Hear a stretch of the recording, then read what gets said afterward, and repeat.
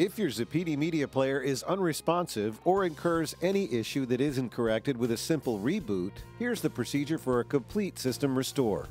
In this video, we'll look at the process for the Mini 4K HDR. First, locate the recessed restore pin on the side of the Mini next to the USB port. Turn the power switch off and remove the network cable before proceeding. If you did not receive the Restore USB flash drive in your accessories box, contact your Zappiti dealer or reach out to us directly to get one. Insert the USB flash drive and then, using a paper clip or small instrument, press and hold the Restore button, turn power on while holding it in, release, and the light should start flashing to show that it's working. After a brief startup sequence, the installation will begin.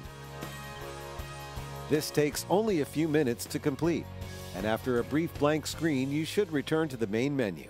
Take note there is a separate video showing the slightly different process for the Pro 4K HDR. After returning to the main menu, you can reconnect your network cable.